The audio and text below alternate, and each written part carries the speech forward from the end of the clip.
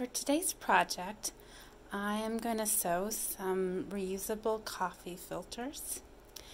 And this is a pattern that I've used quite a few times. And on the pattern itself, it says that it is 10.5. But that's not entirely accurate. It's slightly bigger than 10.5 inches. But that size seems to work pretty good for my purposes. And the fabric is an unbleached muslin. I believe it's 100% cotton. The unbleached just makes sense for me because you're just going to be pouring coffee and water into it, so you don't want a whole lot of dyes. So I'm going to cut out probably about 4 of these coffee filters, just so I have a few. A couple of the filters that I had got coffee grounds into them, so I'm going to alter the way that I sew up the next bunch of filters. Now that I've got my fabric cut out, what I'm going to do is fold it in half and try to line up the ends as the size as much as possible. But it doesn't have to be perfect because we're going to fix that in a second. And then fold it over once more again. And again, just trying to line it up as good as possible. And now what I'm going to do is pin the sides. And I think I'm going to start from the bottom. And I'm going to start pinning about an inch from the bottom.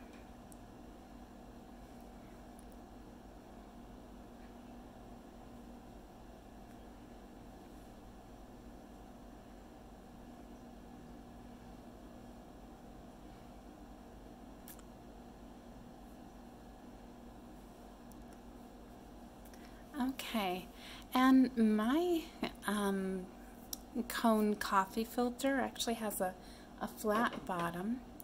So what I'm going to do next is just take a snip of the bottom there, just to give it a flat area, just so it'll lay right. Before I start sewing, I'm going to even up some of the ends. For some reason, even though the circle that I have the pattern for looks pretty round, it seems like I always need to just even out the ends. So what I'm going to do is just take a pair of scissors, and now that everything is pinned up, I'm going to just even out some of the ends.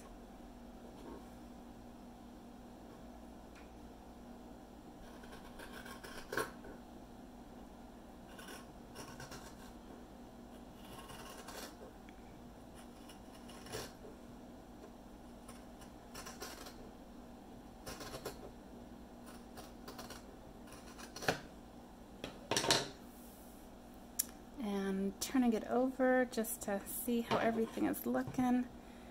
It's almost looking good again.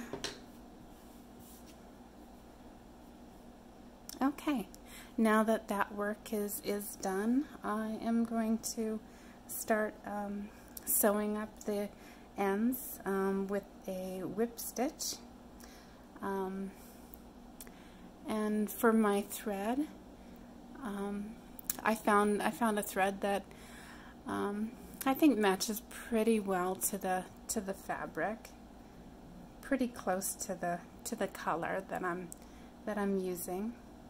And when I buy fabric, I usually buy thread at the same time, just to make sure it's a good match. So this is the fabric the thread that I'm using. And I got this at Joann Fabrics. Usually they've got a pretty good selection.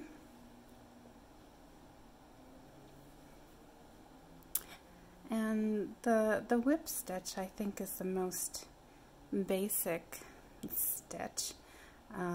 One of the most basic stitches for hand sewing.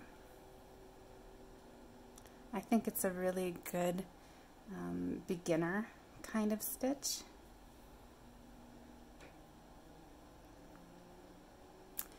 And so this is the stitch that I'm going to be using to sew up the ends.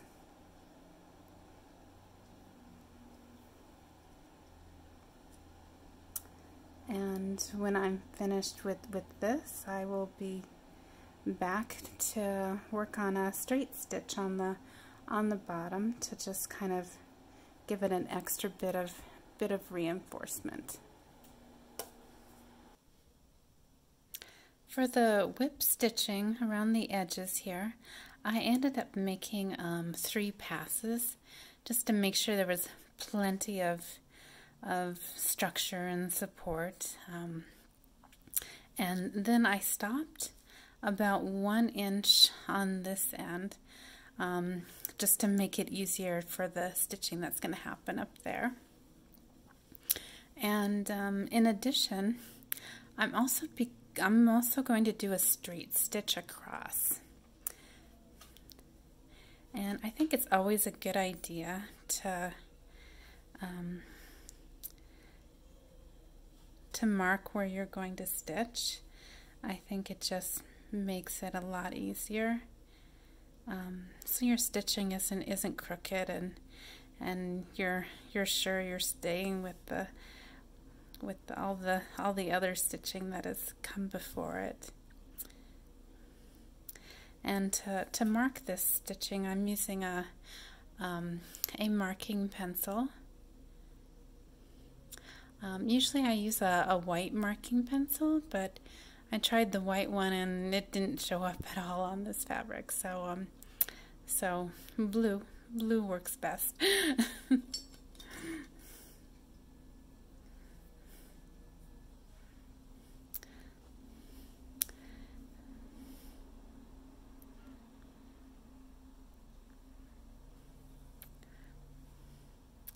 And the straight stitch is a very simple stitch. I think it's a really good beginner stitch. And I think that I will probably do 3 passes on this as well. Just to be sure it's really got a really good seam. Just because the last thing you want is coffee grounds to end up in your cup, or worse, to get stuck in the folds of the fabric, because there's actually quite a bit of places that coffee grounds could end up during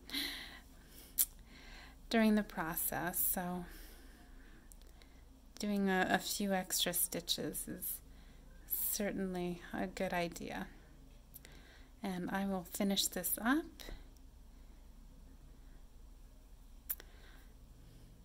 And then I will move on to the top of the project.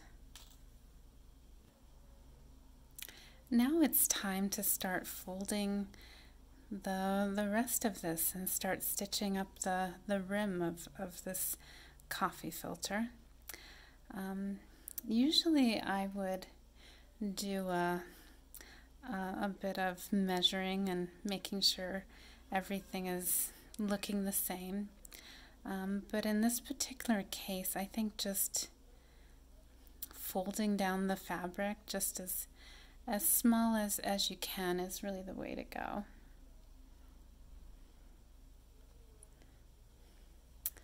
And I'm going to just continue folding. And then when I'm done, I'm going to do a whip stitch on this piece of the project.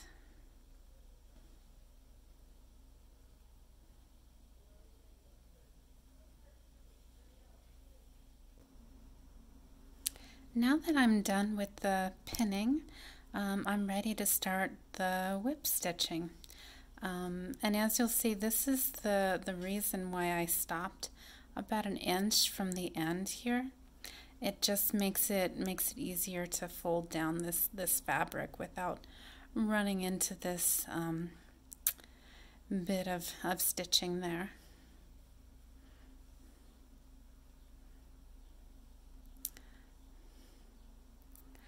So the whip stitch is going to be just a very tiny little stitch that we're just going to do all around the ends here. And it's so easy to snag one of these pins.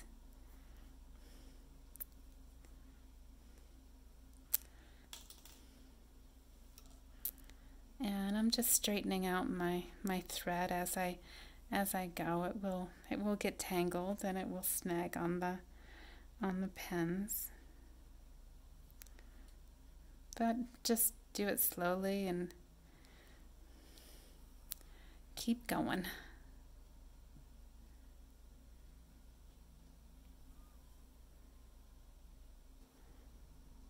Okay, I finished whip stitching all around, and as I'm looking at the edges and how uneven they are, I'm really wishing that I had measured. It's not terribly important because it's a coffee filter, but I'm gonna notice this every time I go and use it for a cup of coffee. So next time I think that I will measure it. And for the last part, we're just gonna sew up the ends here. This little 1 inch that we had to leave in order to sew up the top of it properly.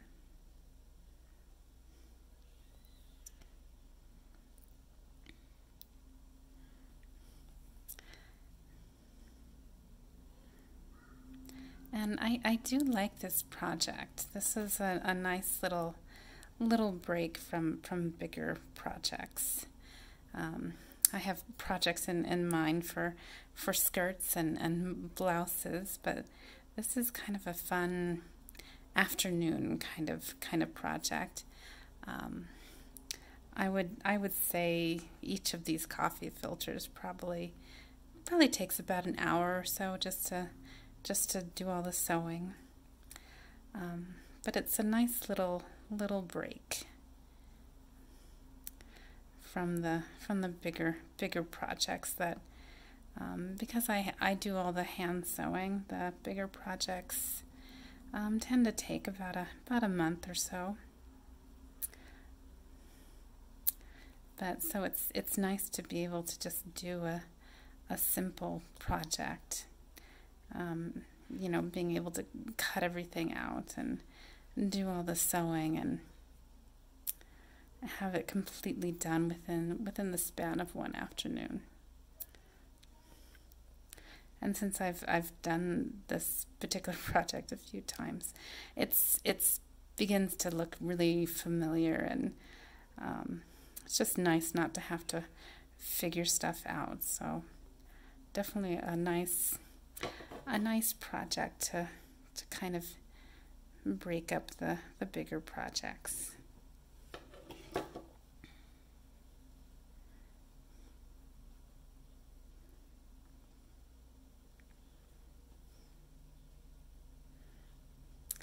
And for tying off thread, I like to do it 3 times. I'm not sure if it's for luck or what, but 3 times just seems to be my favorite way to finish off a piece of thread. So at this point, the reusable coffee filter is all done and ready to be used.